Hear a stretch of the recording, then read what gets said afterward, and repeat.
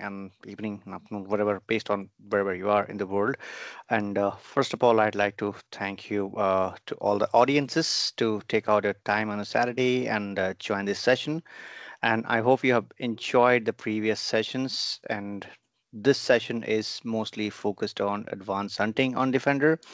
And the idea here is to keep it more demo oriented. So I'll try to spend more time on security portal itself so that you can see things in action. And with that said, I'll get started. Okay, so before I get started, one more thing.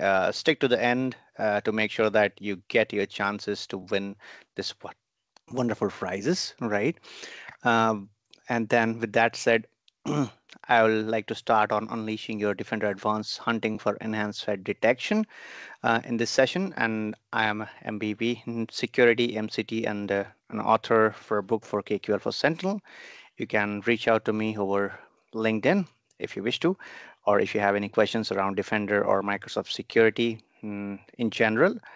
With that said, we would get started with the agenda here, and I've tried to keep it simple. We'll start with an introduction, what an advanced hunting is. Then we're going to move to understanding the threat hunting at a very high level.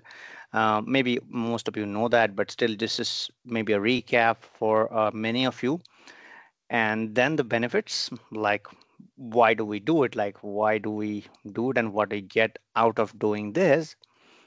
Then we're going to look at how you can craft. So why I say craft, because it's not that any other query language write the query here in advanced hunting. It's basically you craft or design the query depending on the kind of threat landscape evolution and also your hypothesis you have in mind, right? That's why it is termed as crafting a query.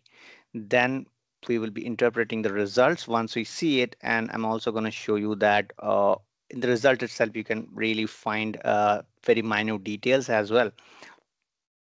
Then the best practices, obviously, like every other topic, it has also some best practices. If you follow, you will definitely gonna get the better result at a faster pace. And then we're gonna talk about questions and answers or Q&A and what the next step we should do from here, right? So that said, if I get started, right? So to understand what advanced threat hunting is, first of all, I would like to say that where exactly in the phase of Defender it comes in, right? So let's say we have Defender, any Defender, like mostly I'll talk about the whole Defender suite itself, maybe Defender for endpoint, Defender for Office, Defender for identity, anything you basically onboard in your organization, right? What happens there? The onboarding happen first. So what exactly mean by onboarding? That is deploying of defenders and applying the policies. Let's say if you are deploying Defender for Office, you're going to configure policies. If you are deploying Defender for Endpoint, you're going to onboard them and apply certain, let's say, ASR rules and things like that. So that's a part of whole part of onboarding itself. Now, once you do the onboarding, right, what Microsoft Defender does, it starts to collect the data, which is like the telemetry data. Let's say if we talk about Defender for Office, right, it is going to collect your email event, email attachment event, and further details around your email traffic, right, and email transactions.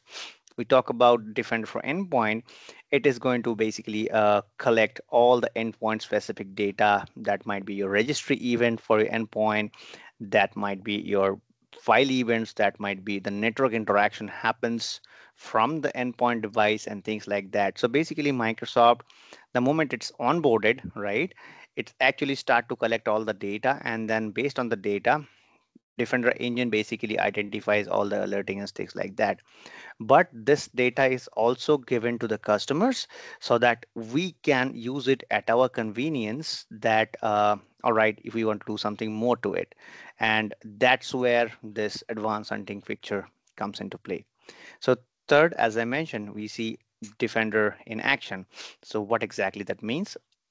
We have Defender onboarded, we have Defender data collection started, right? And by the way, Defender data collection is something like happens automatically. That's not a process or a step which we need to wait for. It happens automatically. right? And then it starts to generate alert. Let's say you have a malware, or you have something like you have a threat in the endpoint, or you have a policy violation. You start getting alerts and you start to block threats, right? So that's where we see Defender in action. And then we get into advanced hunting, and why it is exactly used in this fashion. Reason is, once we have some alerts, right, we see certain elements in the alert as an identifier. Let's say if we have an incident for an endpoint, right, as an entity, we're going to see the Defender machines, maybe you're going to see the IP address. So those are the view, or those are the details we already get within the Defender. But if we want to go, let's say, dig deeper, right, let's say we want to know more about the device. For example, we get an incident out of a device, and then we want to see, okay, let's see if last 24 hours this device has gone offline once or not, right, kind of things. So that will definitely give a signal that, okay, was there any attack or somebody tried to take it down and things like that. That's where you start getting into advanced hunting. And obviously the word advanced, it's kind of proactive. And to get started, right, what you should have a fair idea of what data being collected in Defender. Maybe that's Defender for Office and Defender for Endpoint or Identity, whichever product we're talking about. Each product collects different set of data, and we should have a little bit of idea of KQL. But if not, I will quote from the previous session that you can always use a new editor with Dragon, or with like the feature in there. Without a limited knowledge in KQL, also you should be able to build the queries. Then you should have an idea of threat hunting. Let's say you're given all the, you know if we talk about port scanning, right, you should have an idea that what a port scanning is. That means, somebody's trying to scan a port in 5 minutes, like 500 times, something like that. So that we can write our query condition in that way that we exactly pick up that information out of that haystack, right? And then once we have the advanced hunting done, we should be able to relate, we should be able to relate it back to the additional context. Let's say if we started advanced hunting because we were investigating some incidents, uh, or maybe we were doing a proactive thing, whatever was our context. Because advanced hunting is not something we go ahead and start doing it. We should have a motive. Either we are driven by an incident, or we should do a proactive hunting, depending on what our related context is. Once we get the results, we relate it back, right? So that's the fundamental details about, I would say, advanced hunting in Microsoft Defender. Now we'll try to understand a bit, like, at a very high level, what exactly this is. As I mentioned, this has to be proactive. So proactive in the sense, either you have an incident and then you want to get more information about the incident, or that you have, let's say, 5,000 machines or 5,000 mailboxes in an environment. You want to proactively go ahead and then find out, okay, if there is an anomaly, like someone is sending too many mails or someone is sending very less mails, things like that, or one account is sending mail to everyone and things like that. In case of endpoint, if you want to say there is something like botnet callback, like let's say every particular time of the week the device try to connect to some sort of URLs, things like that. So those are called kind of proactive hunting, right? And that's what we do in threat hunting. And the next thing is, once we have the proactiveness is mind, it has to be a hypothesis driven. So when I say hypothesis, so it's like we have some thoughts in our mind that what could go wrong, right? We cannot directly go ahead and then do a wild search, because either we have to take a use case. Let's say somebody's trying to log on to the device and then failing every time and suddenly he's successful. So let's talk about brute force. So we have an hypothesis that there's a possible brute force on the devices I want to check. Now, in that case, what is supposed to happen is, we have to have the hypothesis first here. Either that can come from an incident, or that can come from you're learning over the industry threats and things like that. Whichever way it comes proactively, and then it's hypothesis driven. Then once we do the advanced hunting, right, hypothesis is just a state of mind basically, where we think there is a possible threat, right? Now we do that advanced hunting and do the threat hunting, and then we have to have an evidence. Let's say we write a query on port scanning, or we try to write a query wherein we try to see the failed logins and consecutive successful logins for device logins.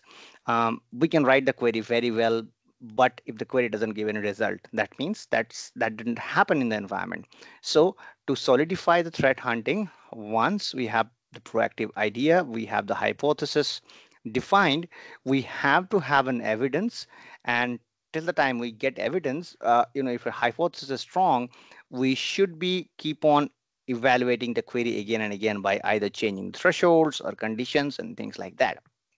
And then, obviously, if we do something right, uh, if we get somebody has tried to log into the machine X in 5 minutes 20 time, and then he failed, and then 21st time he was successful, so that is basically linked to a threat, right? So that's the whole story here when you talk about threat hunting. So we have to be proactive. Then there has to be fundamentally a hypothesis, and we have to find an evidence based on the queries we write. And eventually, whatever results come in, if we get any result, that result has to be based on a particular threat, or maybe it can be more than one at cases, but at least there should be one threat in case, right? And again, this is more of a logical understanding of a threat hunting, what it is, not like physical step one, step two. So this is a mind map we follow as a threat hunter, and then do threat hunting, right? Then if we look at what is the benefit, right? So benefit is obviously we are using Defender. Defender has its own engine of threat detection. We have rules in place. But the first benefit is there is a real-time data analysis. So Defender almost ingest the raw data real time, and we can, eventually do that real-time data analysis using your KQL queries, right? The next thing I'm gonna look at is we always write custom queries, because obviously if we are proactively finding something which we have a hypothesis on, or let's say the industry defines a hypothesis, we have to write the custom query, which I'm going to demo in a while. That has to be there. Then the next piece is, let's say, because Defender is connected to all the endpoints or maybe all the mailboxes, so there is a feasibility that once you write a query that can target one endpoint, or maybe we can do a cross correlation. To give you an example, let's say you have figured out there's a malicious hash on device one. You can take out that hash, write a custom query real time, and then figure it out if any other devices that kind of has that hash or contains that hash, or any file was created through that hash and things like that. So this is called cross endpoint data search, and it is only feasible because with advanced hunting, we are given access to the entire raw data here, right? Then obviously data correlation is the last one, but this is the most crucial one, because just to give you an example, there are tables like device info, device logon events, device registry event. So now we have two queries, right? Let's say one is checking in last 24 hours or last 30 days, was there any sensitive registry changes or not? And then we come back to the logon events, and we also see the same thing. If there was like some odd log on, somebody tried to log in again and again, they failed and they're successful. Now they are two silo queries. What you can do is you can always correlate to them. Now, thinking a little bigger picture here, we can also do something like, correlation with different products. Let's say we take Defender for identity tables, which contains, Defender domain controller logs, or maybe you talk about email events. So let's say if I am fully onboarded Defender, right? And in that way, what happens is, uh, once I have written a query to kind of correlate in both my email events and my Defender events, right? So that kind of correlation can happen over time. So that's where it is kind of beneficial and input driven, like, right? How it is done.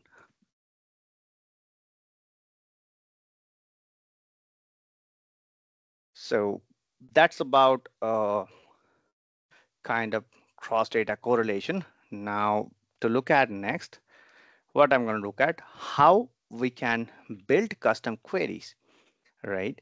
Um, Building custom queries, as I say, or you can say crafting custom queries. First of all, if we have the hypothesis driven approach, we always gonna search if we already have, let's say, a key or value. For example, if we have a host name, if we have an IP address, we're gonna search that IP address across all tables. So this is a format I have basically come across with all the years of threat hunting experience. You can definitely have your own method of building things, but this pretty much works, so you can also clone this approach. So you're going to search it. So there's a keyword called search, and then you give that IP address or host name. That is going to list out all the tables. You have that entity available. Then we're going to project it. It's kind of select, because when you do a search, right, it gives us enormous amount of data which can deviate us from thinking that okay, this is overwhelming. So once we do a search, we really need to project specific columns which are meaningful to us, right? Then there are columns which are having string data, let's say, for example, or there are columns which are having JSON data, which is more of a complex structure in data wherein it's not so readable. What we do is we extend that column runtime in a way that it gives us a specific value out of the column. Let's say there's an array, and then the first element of array has the device, device network location and things like that. So we extend it, or we can directly extend it, or we can also parse it to extend it. Next, once we start writing our query, right, eventually we might see, because this is basically a telemetry or a very verbose log what Defender captures, the most probable case is we see a lot of data sets, a lot of results, which can again be overwhelming and will not give us exact results we are looking at, right? To take an example, if we are looking at a case wherein, let's say, the user has 5 failed logins and then 1 successful login, and if we just try to write a query, show me all the login events, that's not gonna do, because it's pretty much very difficult to read each row and see this is success, this is failure. So that's where what we do is summarize. We try to summarize, let's say, successful versus failed events. So with that, what happens is we can get a different perspective of the data. We see the successful logs from one perspective, we're gonna see the fail log from one perspective. To look, given another example for Defender for Office, we're gonna see email sent by particular user. So that gives us which kind of user sends how many emails, to give a very simple example. So once we are summarized, that gives a pretty much perspective of the data, and we have a fair idea of what the result look like, and that's pretty much close to our eyes, right? This is what exactly I'm looking for. There are cases you can enhance it more by just writing a visual. So for example, if I'm writing a query that give me the number of process events each device is creating in my environment. Now you gotta get a table list, right? And that table list is huge. And if you imagine, if you have like 1,000 devices, right? It's very, very difficult to read which is the top five and things like that. You can apply order by, but still that doesn't give. So you can apply visualization with writing a right query in here. That gives you a pictorial representation, and that's the biggest example of your hypothesis getting true or false, right? That's how you build or craft your custom queries.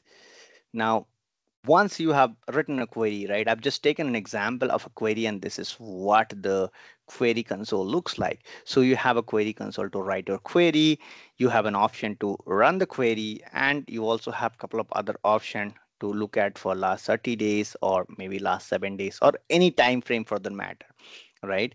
And then you can also share that link with your coworker, wherein, let's say, you have done some sort of investigation and you wanted to share to someone else who is also doing the same thing. So he will start from where you ended writing your query, right? And obviously in the result set we're gonna get more and more when you jump onto the demo. But right now this is what it is looking like, right? if we go to the next one, what are you going to see on anything we click on, right? The result itself is really good enough, or the Defender console is good enough to show you much more evidence. For example, in this case, right, we are trying to get device events where the action type is ASR. That means we are trying to get the attack surface reduction rule specific events. And then the moment I clicked on one record, it basically says inspecting the record, and you can see the right side pane is really tailored according to the row. It is showing the device, it is showing the risk level of the device. Obviously, that's taken from the same row, but the representation is really good enough for us to understand and act upon whatever we want to do out of advanced hunting. This also gives you the process tree. So obviously process tree is not built based on that particular row.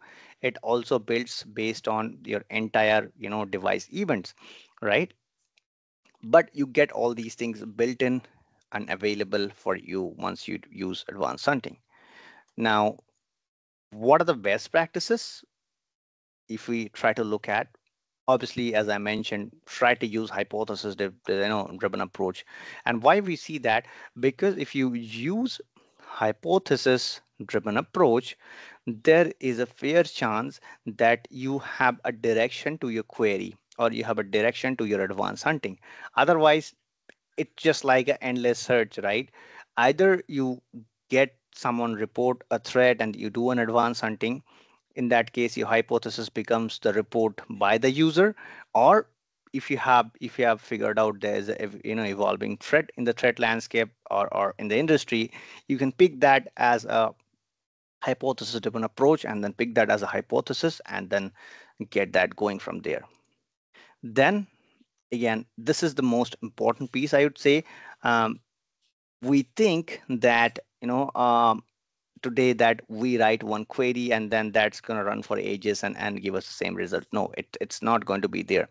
To give you an example of how it looks like, basically what happens is, let's say you are writing a brute force rule today that give me give me all the logins where people failed 50 times, and then after that they were successful one time.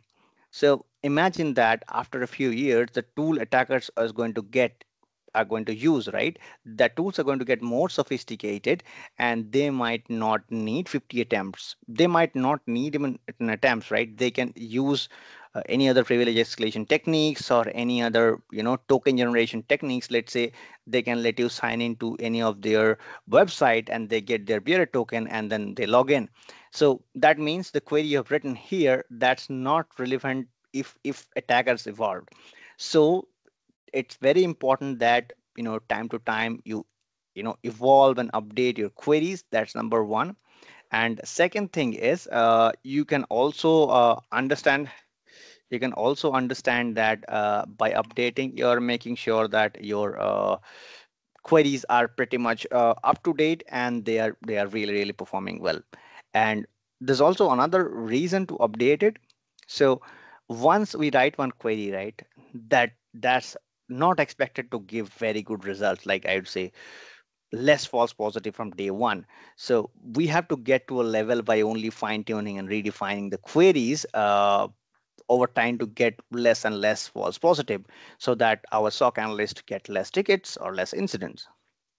The third one is collaborate and share insights. In the field of security, and specifically for advanced threat hunting, it's really important, right? Because we work in a team wherein if we kind of write a query, it's very obvious that we share the query, get a feedback from our peers or anybody else who is actually working in the industry, that what exactly that query means. Coming back to the example of port scanning.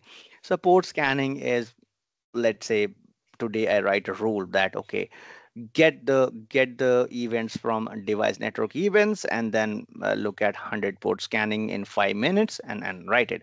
You're going to share that, right? And then you can get an insight that, okay, the time frame attackers are using is like 5 minutes. It has reduced to 5 minutes to 1 minute. So in that way, that is very important for you to write the queries. And you can also see changes according to the environment. So and it also depends on the tool attackers are using. There is one tool which can do 500 port scan in 5 minutes. There can be another tool which does a port scan, 1,000 port scan in 1 minute. So in both the cases, if there is no collaboration and there's no sharing of insights, you're gonna miss that part, and then your query is never gonna pick up that actual attack, right? And the fundamentally last one, obviously, we always say document. So document doesn't mean that you have to write pages of page documentation. It's just that each hunt you do. So let's say you are starting a hypothesis today that I want to capture brute force. Step one or iteration one, we say we set a threshold of 10 failed logins and one successful logins. Document that. We see that doesn't work, or that work for 30% of the user. Then we go iteration two, therein we make like, threshold has five failed and one successful. Then we see another 30%.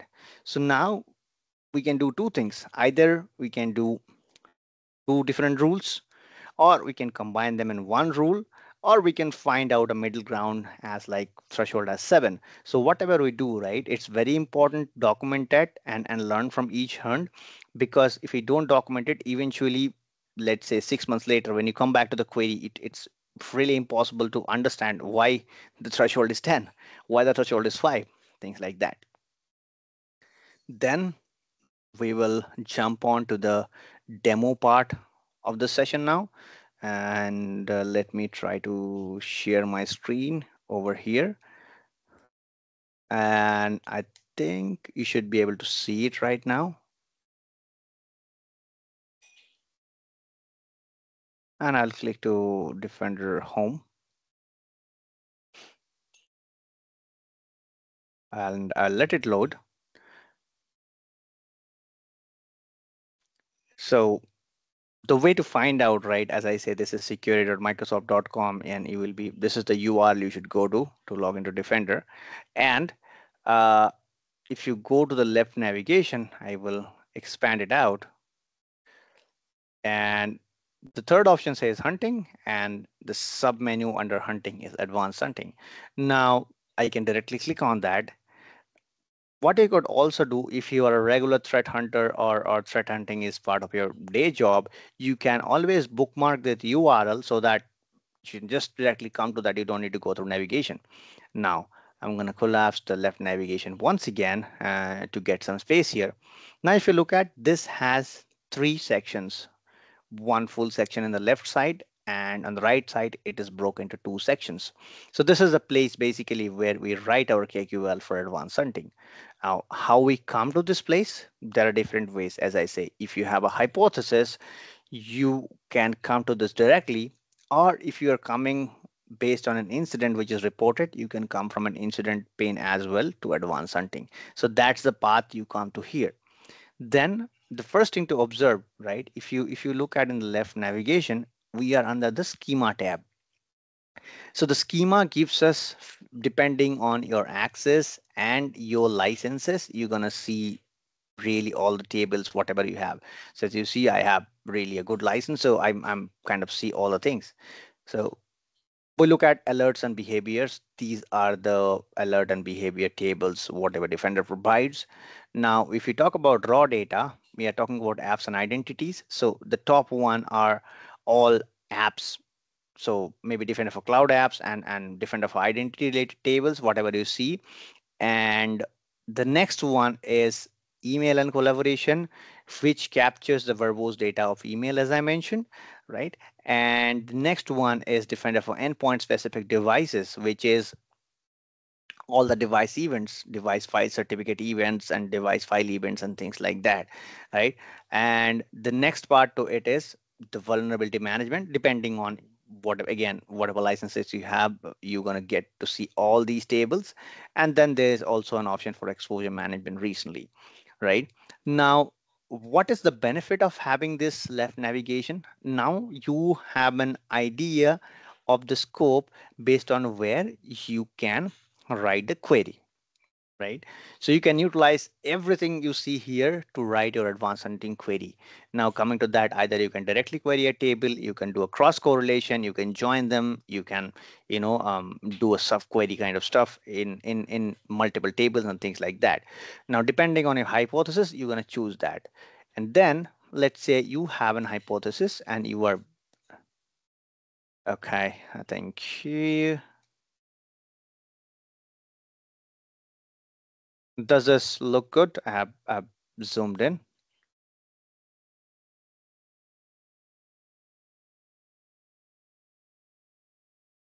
All right. Yeah, feel free to let me if you have any other feedback. So what is happening here is looking at this.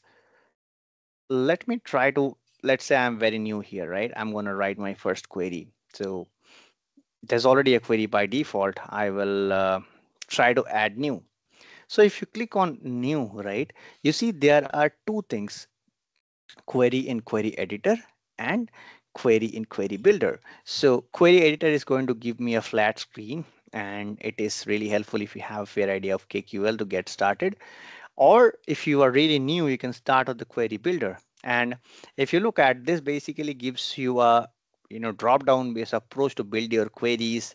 Let's say if I straight away load an example, load a file activity by name.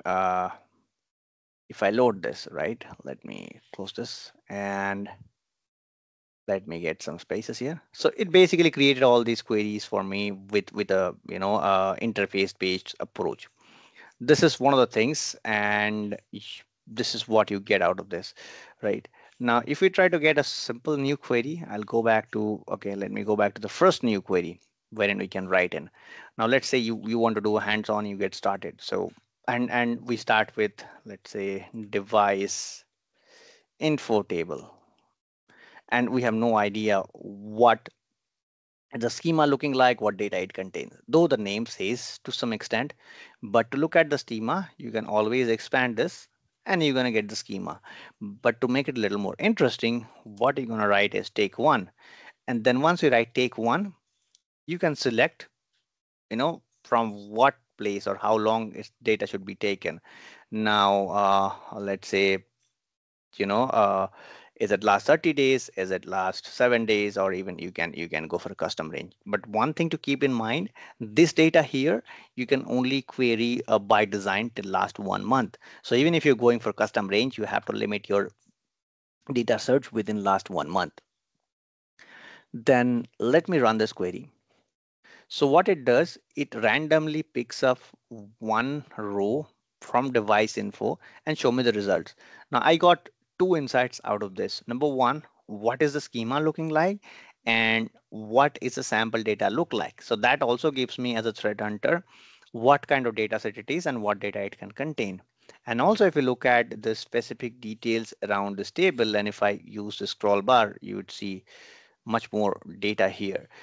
You can either click on this. The moment you click on this, as I say, I've shown you in the screenshot, the right side thing, it picked up and it inspected the record, and it has really detailed out much more information in a lot readable and a better way here, right? Now, let's say if I want to know very specifically around this public IP, and you can see there's a hyperlink, I'm going to click on that IP, and you see the right side pane basically changed the context. So, and it not only changes the context, it also gives you certain benefits or certain handy tools to be used from here. So let's say if I want to add this IP as an indicator, so indicator in the sense this goes and sits in IOC, and it says that okay, you don't um, you don't need to write manually add it as an indicator. You can open that in Cloud App IP settings. You can do that in IP address page and things like that. Now, with that said, and also it talks about what is the severity and things like that. Now, what you could do is, let's say you have come here to investigate for an incident. You can always link it to an incident. If I click on this, it's gonna ask, right, create a new incident or So let's say you are doing an advanced threat hunting based on a hypothesis. You find that, okay, let's try to create an incident so that it's helpful to investigate and track it in a better way. You can create a new one, you can link it to existing one and things like that. So that basically gives you a privilege to attach your advanced hunting results to a existing or a new incident. You can also take actions from here, and obviously what are the actions, because we're talking about devices, we have all the options, whatever action you can take against a device. Right now, that's one of the things I would say we have written here. Now let's try to make it a little bit more query specific, wherein we write something here.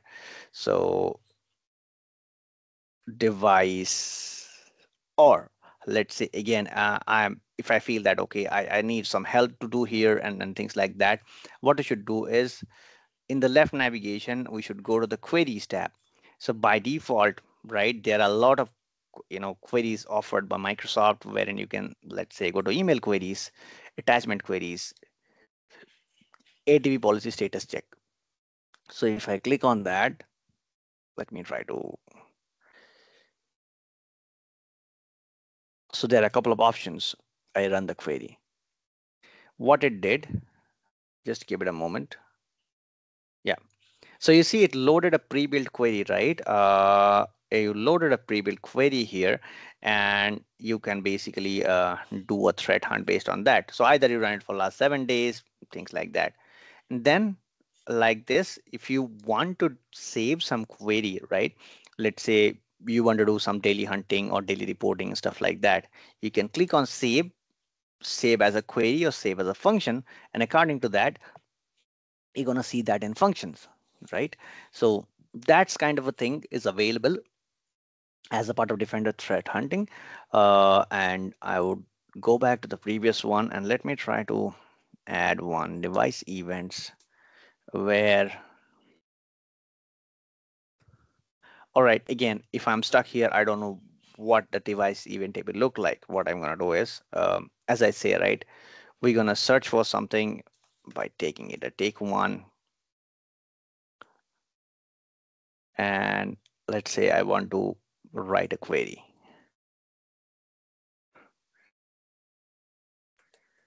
where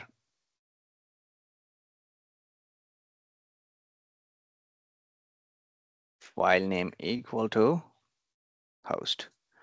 Now, obviously for last 30 days, it's going to give me a good amount of results, right? Now, if I want to do something like, as you see, right, this is 384 items. And again, the moment it goes beyond a number, it's really difficult to get hold of understanding what exactly it is. So now if I want to summarize this, I would give a perspective of count by bin timestamp, comma, 1 hour. That's it. So let's break it down in a count of 1 hour. So that's how we see it, right?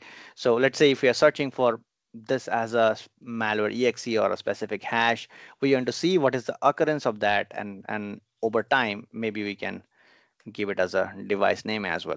So it will tell me the device specific details. So as you see, it just broke it down on a device specific details. Now, if I want to go for 24 hours, we can always do that.